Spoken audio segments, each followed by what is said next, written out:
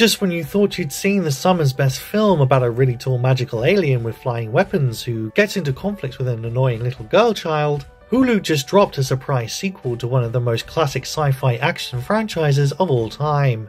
Yes, the Predator is back. Oh, and he's ready to rumble. Hi guys, Perry here, and I'm going to be taking you behind the scenes to reveal never-before-seen secrets for the making of the new film Prey. Now we'll be talking all things spoilers from here on out, so if you have yet to see the movie, I suggest you pause the video here and subscribe to Hulu already. But if you're not a cheap git and have already watched the new masterpiece from the director of Cloverfield 2, then buckle up, because your mind is about to be blown when we reveal exactly how far the filmmakers went to get this movie made, as well as how much internal drama was actually going on up at the Canadian set. So without further ado, let's strap on our plasma casters and get straight to the chopper.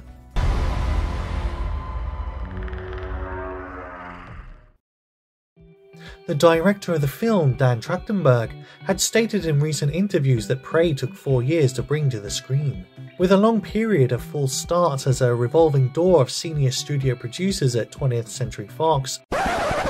Sorry, that is 20th Century Studios. All had differing takes on the direction the movie should go in. A big bone of contention was with the film's rating, as studio execs first agreed it could be rated R, then changed their minds to a PG-13, then bizarrely upgraded to a XXX rating when Harvey Weinstein got involved for a few months before leaving after being Me Too'd into oblivion, and the project resettled back into an R for the remainder of the production. Intriguingly, another delay to release was caused when location scouts found the perfect place to shoot in northwestern Texas, with historically accurate sites of where the Comanche natives used to reside and had settled in during the 18th century. However, many things put practicalities of shooting there in jeopardy, including current-day politics when they were told in no uncertain terms by Conservative State Governor Greg Abbott that he would not allow movies promoting or involving the invasion of illegal aliens to be made in his state. And also, it was really fucking hot. So production eventually found its way up to the Canadian city of Calgary, with producers choosing to film in the Stoney Nakoda Nation's ancestral lands for authenticity purposes.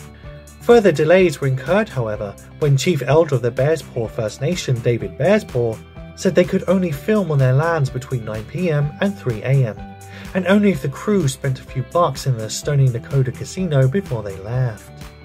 Director of photography Jeff Cutter pushed back on this ultimatum, mainly due to the fact that they needed to shoot a bulk of daytime scenes too, and also because his wife had banned him from stepping foot in casinos after he got in deep with Mad Dog Mike for gambling debts, and now she controls access to his wallet.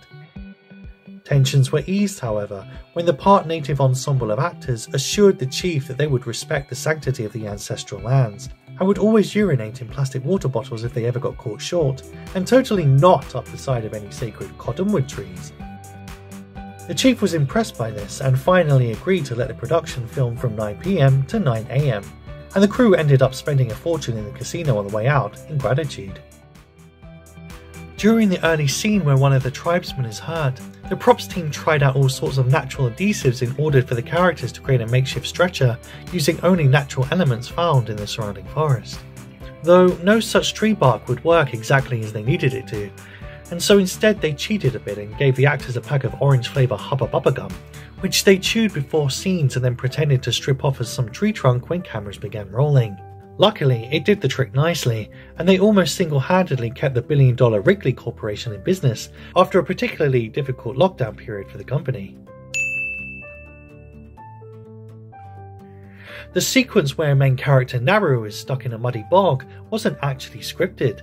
It was in fact the result of a horrific on-set accident which occurred when the small crew were walking through the secluded part of the forest to get to the mountain to shoot the night scenes, and nobody seemed to notice they were currently wading through a giant swamp.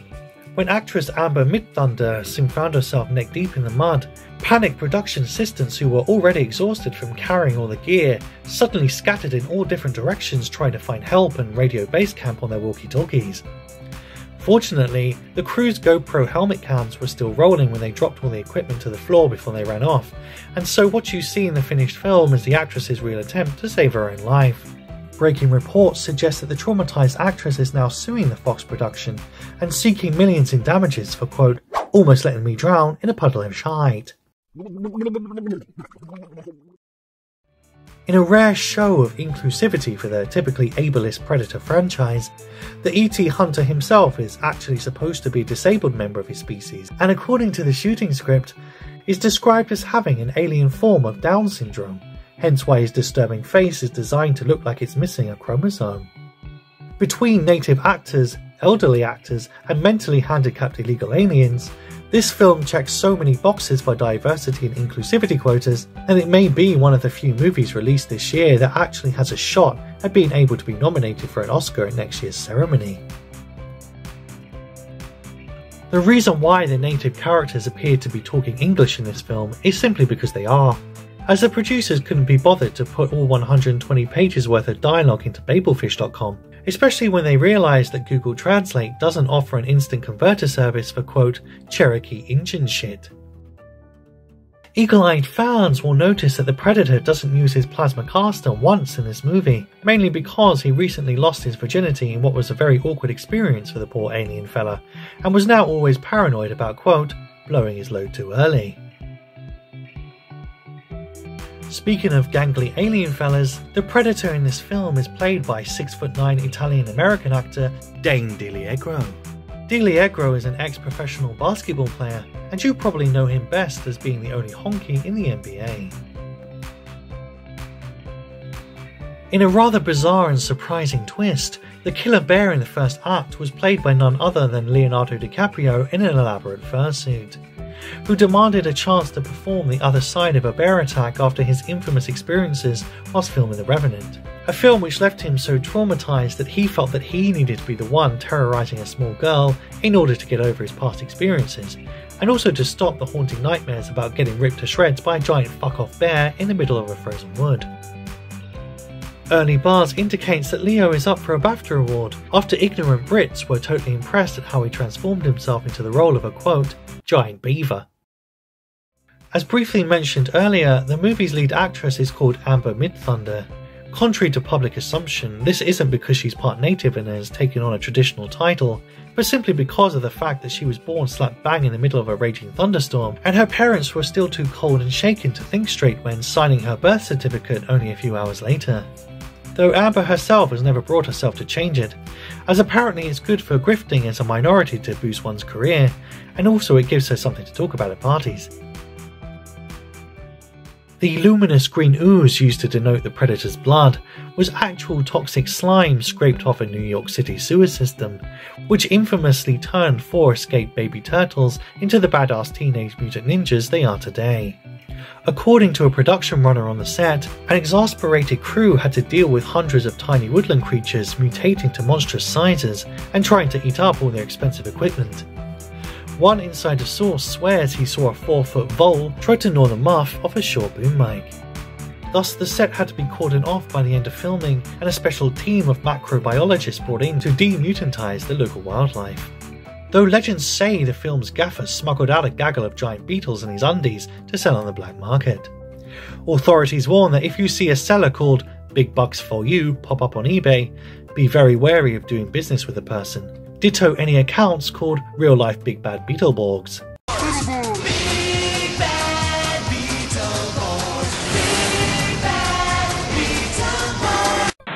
The merch he will offer you is technically stolen goods, and you might just get more than you bargained for. According to the official novelization of the movie, the skull helmet the Predator wears is actually that of his older brother Clark, whom he was forced to slay a few years back when he found his bro in his bed and fondling the face pincers of his beloved fiancée Kliega. The book goes on to describe how the Predator burst into tears at the sight of such betrayal, but only started physically thumping on his brother when Clark implied he wasn't a real man and could never satisfy, quote, that dirty hoe, and even proceeded to make derogatory facial impressions and called him the alien equivalent of a mongoloid. This tipped the Predator over the edge, and he swiftly whipped down his Beyblade and decapitated his older sibling in a fit of rage, skinning off the still warm flesh and then dropping a steaming deuce into his bare skull. Shagging his missus was one thing, but mocking a warrior's intrinsic disability was simply too far. Especially when his so-called brother knew what he went through as a child, when the Predator's schoolmates all used to point and laugh at his droopy face and lack of a chromosome. Aww. During post-production screenings, the final shot of the film was rather controversial, with some test audiences noting that the actress looked too uncomfortable in the luminous green facial makeup, whilst others advised that it may not be a good idea to end your film with the heroine looking like she's just sucked off the Incredible Hulk.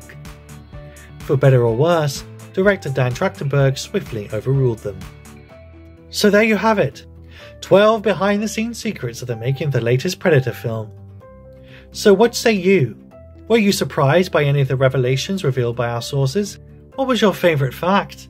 And how did this installment live up to other Predator movies, like Casting Couch Babe 17 or anything made by the Weinstein Company? Let us know down in the comments. And remember to like, share and subscribe for more cursory content for your consumptory goodness. I've been Perry Winklewoffer, and always remember, if it looks too good to be true, just give it a suck and hope for the best.